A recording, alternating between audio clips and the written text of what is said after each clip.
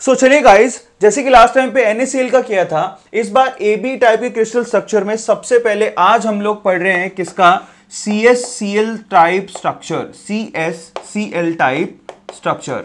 बहुत इंपॉर्टेंट है, ध्यान से इसको देखिए, इसमें और उसमें फर्क क्या है जरा ध्यान से देखिएगा फिर समझ में आएगा। टाइप स्ट्रक्चर, ठीक है, तो ये हमें पढ़ना है। तो देखिए यहां पर NaCl और CsCl में क्या फर्क है। देखिए NaCl में जो Na+ था वो बहुत छोटा होता है, यानी कि सोडियम का जो कैटायन बनाया था आपने लास्ट टाइम पे बहुत छोटा था। लेकिन आप जरा गौर से देखिए, यहां पर सीजियम का कैटायन है और हम जानते हैं कि ग्रुप में जब हम ऊपर से नीचे आते हैं तो साइज बढ़ता है, चाहे वो एटम हो चाहे वो कैटायन हो, ये तो जानते हो।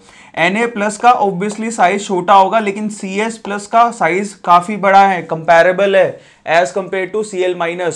तो यहाँ पर कैटायन का साइज भी काफी बड़ा है और एनायन का साइज तो खैर बड़ा होता ही है।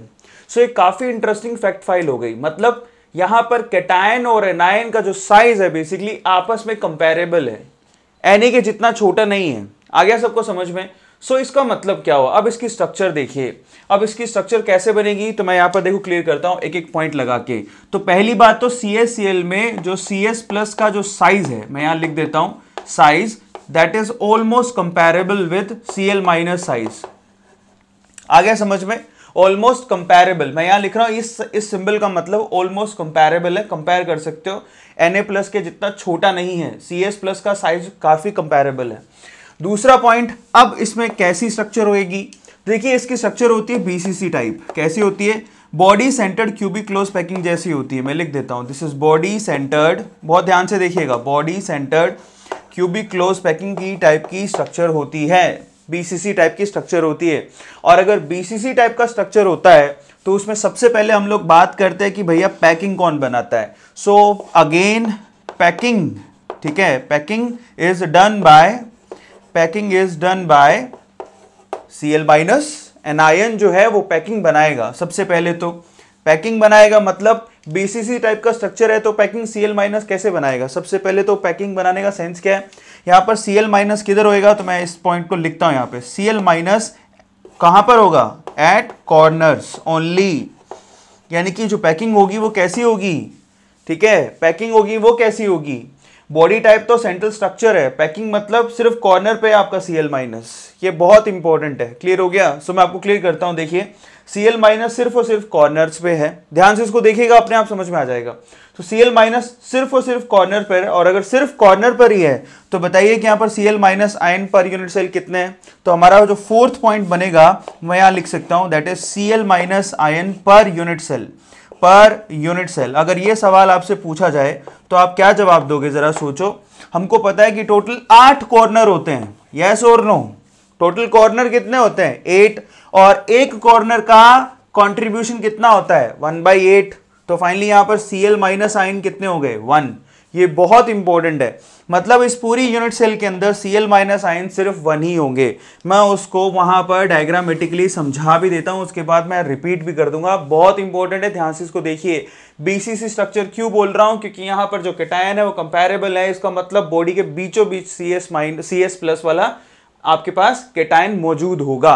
तो जरा देखिए स्ट्रक्चर कैसी बनेगी, मैं यहां पर इस तरफ से बना रहा हूं, जरा ध्यान से इसको देखिए।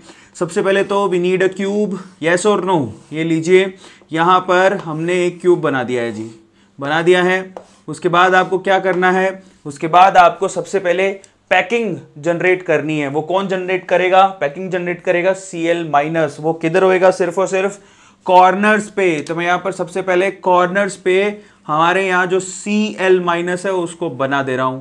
तो देखिए यहाँ पर ये Cl- जो है कॉर्नर्स पे मैंने अरेंज कर दिए हैं। ये देखिए, ये जितने भी आपको ब्लू डॉट्स दिखाई दे रहे हैं वो क्या है, Cl-। मैं लिख देता हूं, दिस इज Cl-, आप समझ ही गए होंगे।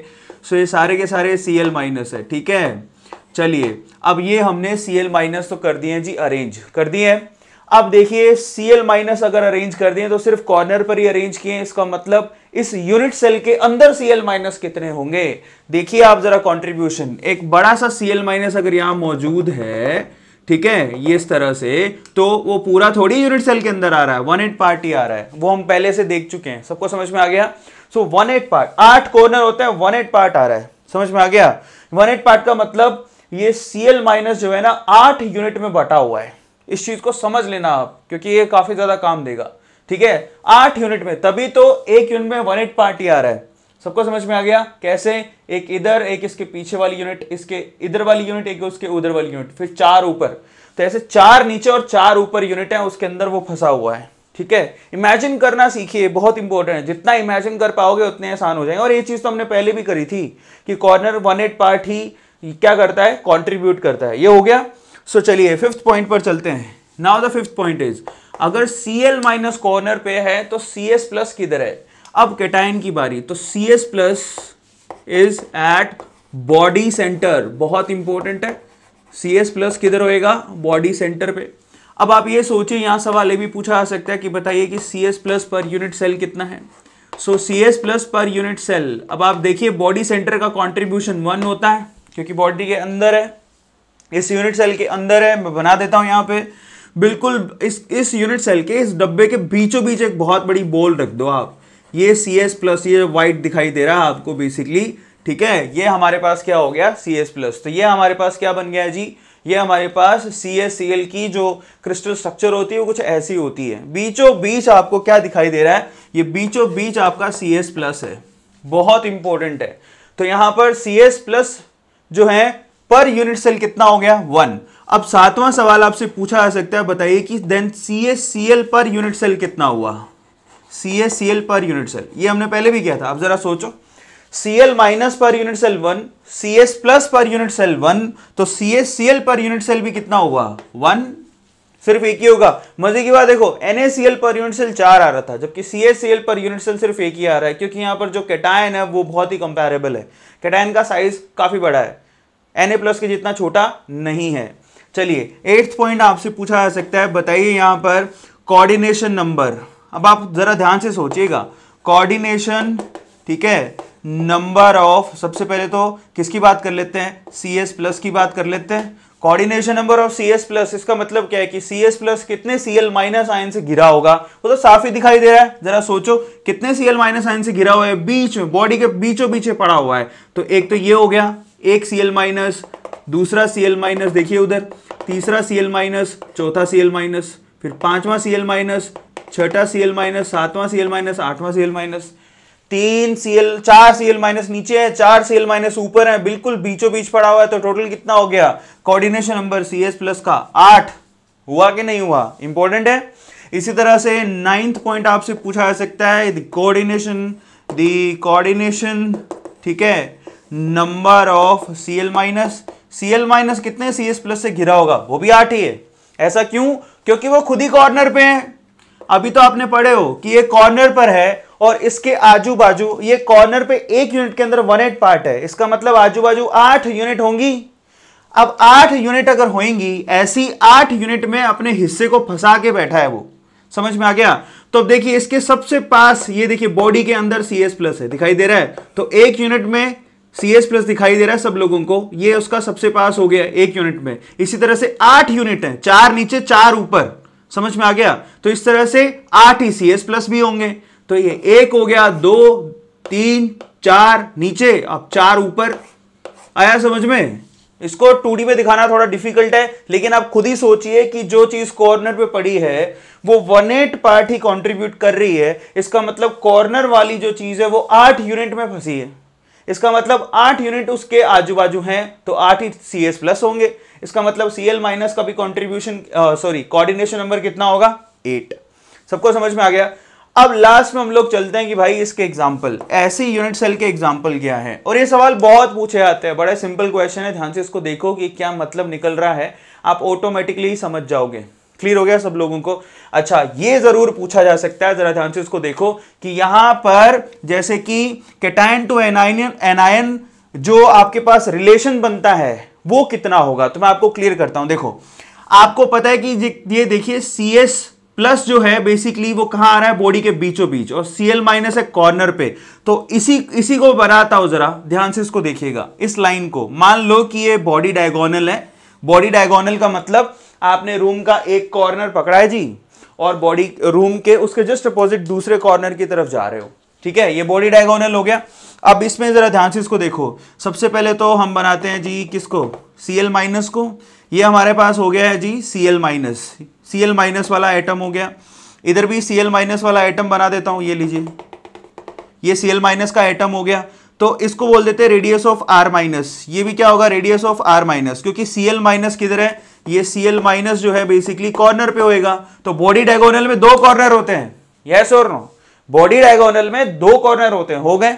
अब बॉडी डायगोनल के बीचों बीच आपके पास क्या पड़ा हुआ है, ये देखिए, मैं गोल ऐसे बना देता हूं, बीचों बीच Cs प्लस पड़ा हुआ है, ध्यान से देखना, ये है तुम्हारे पास Cs प्लस। सबको समझ में आ गया? तो यहां पर देखिए ये R माइनस, ये R माइनस, तो यहां से लेके यहां तक रेडियस क्या होगा, R प्लस, और यहां से लेके यहां तक का रेडियस R प्लस, यस और नो। ये देखिए आपके सामने मैंने डायग्राम बनाया और आपको ये भी पता है कि यहां से लेके यहां तक का जो डिस्टेंस होता है वो √3a होता है। ये हम पढ़े थे, मैंने कल ही बताया था, बॉडी डायगोनल का लेंथ होता है √3a। अगर यहां पर एज लेंथ कितनी हो, a, ये मैंने आपको कल ही बताया था। अब आप खुद से सोच लीजिए, यहां पर यूं नहीं लिख सकता हूं, twice of R minus plus twice of R plus, ये किसके बराबर होगा, √3a के। ये लीजिए जी, रिलेशन आ गया, वेरी इंपॉर्टेंट। सो बीसीसी के लिए यानी कि CsCl टाइप स्ट्रक्चर के लिए ये रिलेशन बनेगा, वो आपके सामने मैंने बना के दिखा दिया है। चलिए अब इसमें लास्ट जो क्वेश्चन पूछा जाएगा वो ये कि ऐसे कौन से एग्जांपल हैं जो कि इस तरह का क्रिस्टल रखते हैं।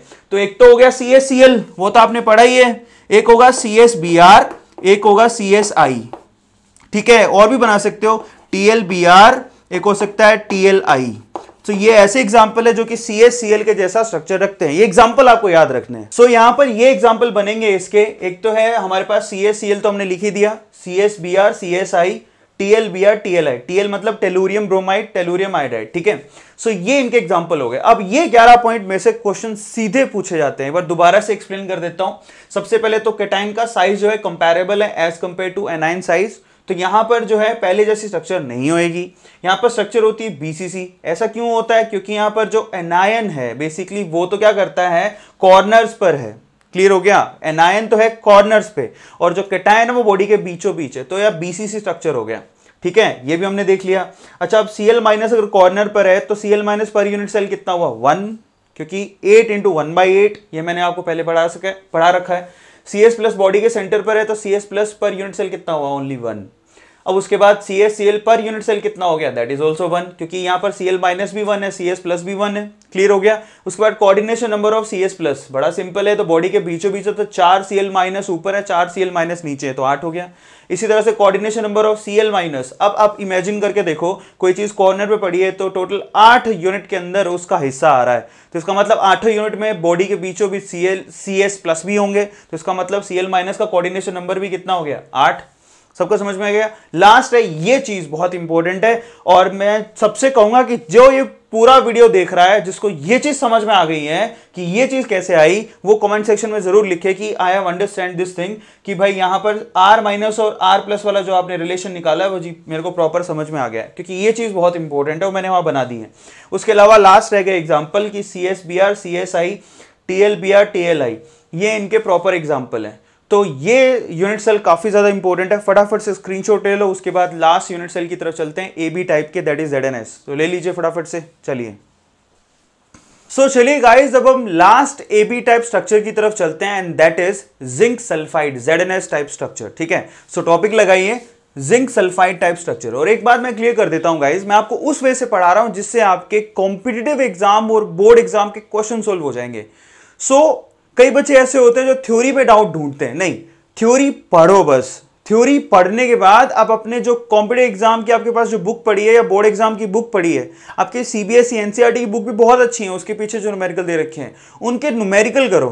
अगर वो न्यूमेरिकल सोल्व हो पा रहे हैं तो उसके बियॉन्ड नहीं होते हैं कुछ भी, उसके बियॉन्ड कई लोग क्या करते हैं ना, घर पे बैठ के क्वेश्चन बनाने लगते हैं जो कि कभी आएंगे ही नहीं।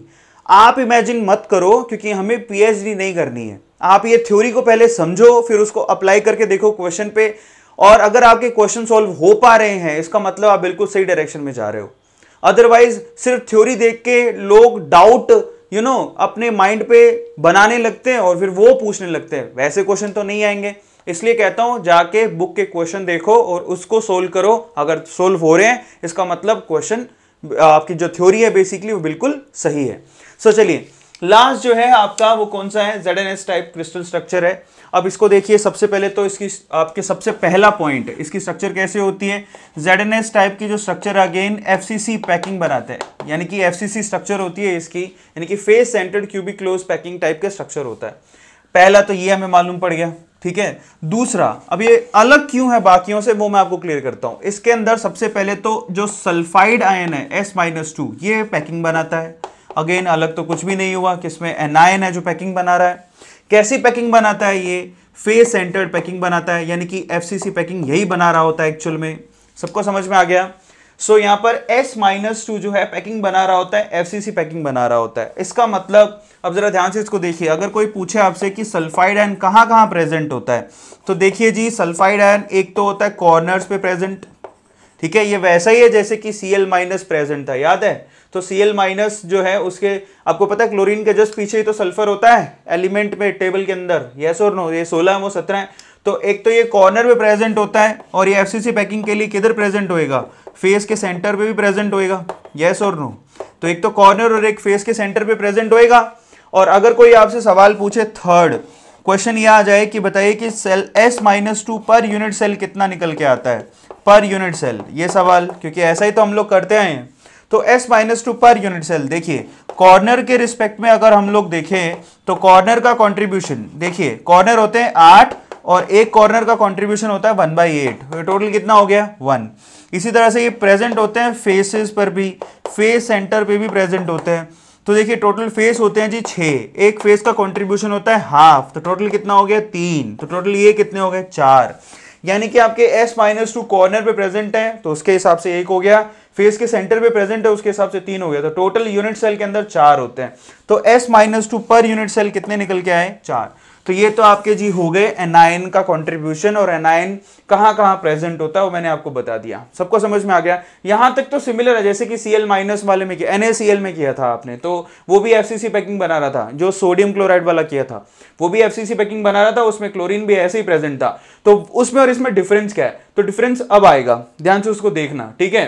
सो यहां पर जिंक कहां प्रेजेंट होता है, देखिए वहां पर जो सोडियम था वो किधर प्रेजेंट था, वो सभी ऑक्टाहेड्रल वॉइड में प्रेजेंट था, जबकि यहां पर जिंक ऑक्टाहेड्रल वॉइड में नहीं होता। एक्सपेरिमेंटली ऐसा देखा गया, 4th पॉइंट पे लिखता हूं, एक्सपेरिमेंटली ऐसा देखा गया कि यहां Zn+2 जो है ना वो ऑल्टरनेट, ये बड़ा इंपॉर्टेंट है, ऑल्टरनेट टेट्राहेड्रल वॉइड में प्रेजेंट है। Tetrahedral voids, alternate tetrahedral voids में प्रेजेंट होता है। अब ये चीज जो है वो उसको NaCl से अलग बनाती है, बहुत इंपॉर्टेंट है, ऑल्टरनेट टेट्राहेड्रल वॉइड। अब आप ये सोचिए, यहां से कल को कोई आपसे पूछ ले कि बताइए कि यहां Zn+2 पर यूनिट सेल कितना होगा फिर, ठीक है। तो आप जरा सोचिए, पहले तो टेट्राहेड्रल वॉइड होते कितने हैं, तो देखिए टोटल मैं यहां लिखता हूं, टोटल जो tetrahedral void, total tetrahedral void होते हैं 8 FCC के अंदर, ये तो हम पढ़े हो, याद है ना। FCC में टोटल टेट्राहेड्रल वॉइड 8 होते हैं, जस्ट डबल, रैंक का जस्ट डबल, ये तो जानते हो, ये हमने पढ़ा है। तो टोटल टेट्राहेड्रल वॉइड है जी 8, उसमें भी ऑल्टरनेटिवली प्रेजेंट है, मतलब एक छोड़ के एक, तो 8 में से कितने में प्रेजेंट होगा, तो Zn+2 जो प्रेजेंट होगा वो ऑल्टरनेट में प्रेजेंट होगा। और ऑल्टरनेट का मतलब क्या हो गया, जरा सोचो, एक छोड़ के एक, तो ऑल्टरनेट का मतलब हो गया जी 4, तो पर यूनिट सेल कितना हो गया Zn+2 4। सबको समझ में आ गया।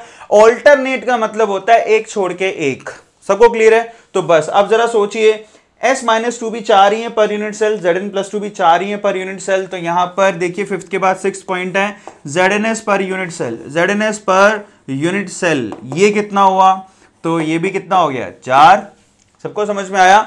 बस यही फर्क है, NaCl के अंदर देखिए सिर्फ सोडियम जो होता है यानी कि Na+ वो ऑक्टाहेड्रल वॉइड में होता है, जबकि ये ऑल्टरनेट टेट्राहेड्रल वॉइड में, सिर्फ इतना सा फर्क है।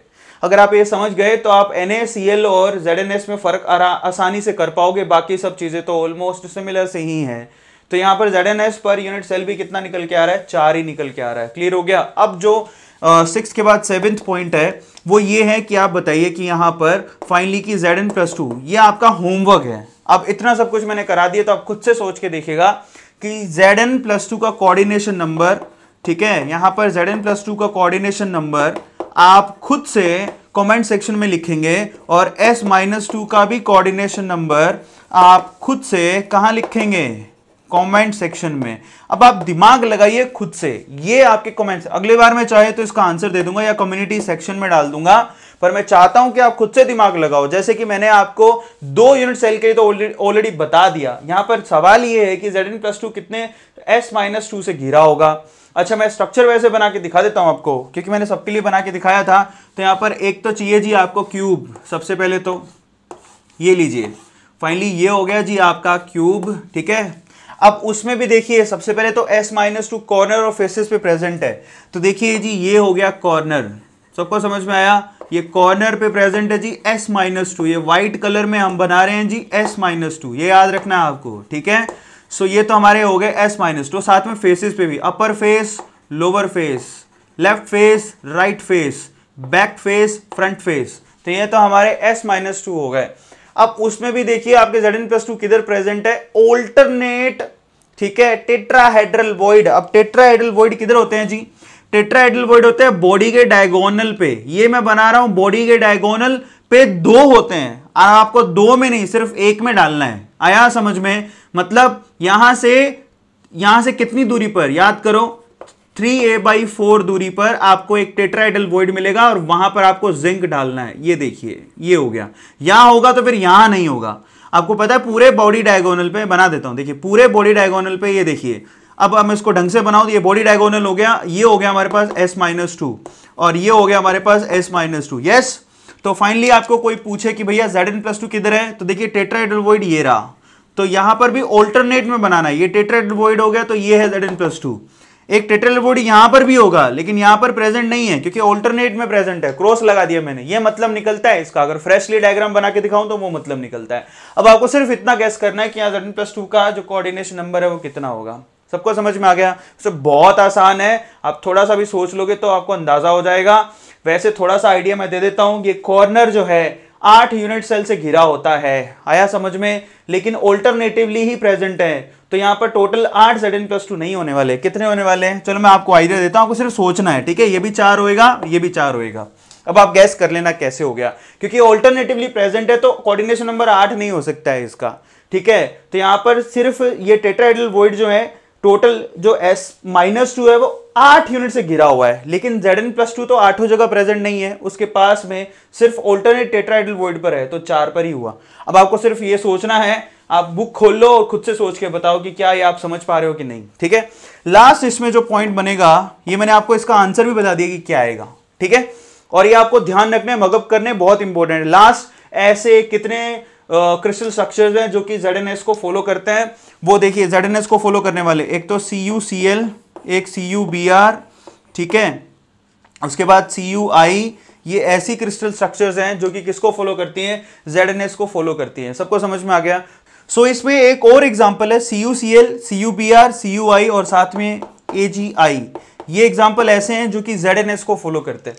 तो ये हमारा यहां पर AB टाइप के क्रिस्टल सारे खत्म हो गए। फटाफट से इसका स्क्रीनशॉट ले लो, ठीक है, और आप ये मुझे कमेंट सेक्शन में जरूर लिखोगे कि ये हमें समझ में आ गया है, ठीक है। सो गाइज, यहां पर AB टाइप के क्रिस्टल खत्म हो चुके हैं। Do work hard guys. आप इन वीडियोस को एक बार नहीं 2 बार देखो, क्योंकि एप्लीकेशन पार्ट से क्वेश्चन बहुत आते हैं। होमवर्क डिस्क्रिप्शन बॉक्स में गिवन है, फटाफट से आपको उसको देख लेना है, ठीक है।